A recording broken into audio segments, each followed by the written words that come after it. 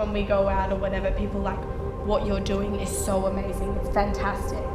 It's nice that people recognise that what we're doing, and you know, we should be done more, but it's just like, you'd hope that one day there can be a stage where people, you know, helping disabled people isn't such a big deal, it isn't so amazing that we're doing it. It should just be something that's done without a thought.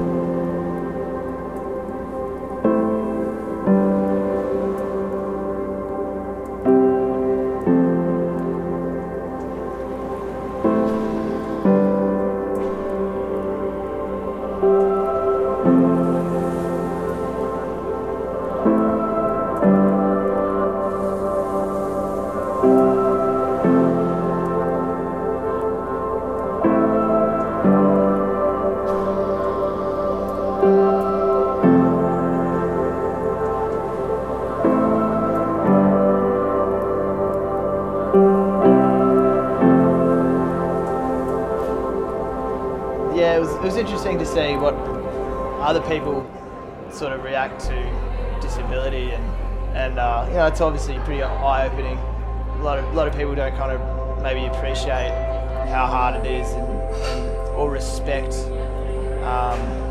certain members of society.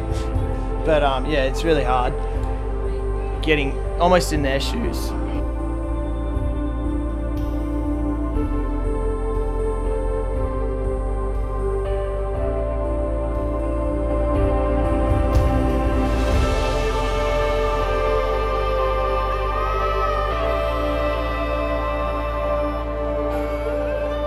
At the start, you're, you know, a bit nervous, and you've got this child that you don't really know, you don't know how to handle, you don't know what they can take, and then at the end, like, you know, you're roughing around with them or you're teasing them a little bit. It's just, you're no longer on tenterhooks with them, and I think, like, I hope you can take that to every other child with a disability that you see.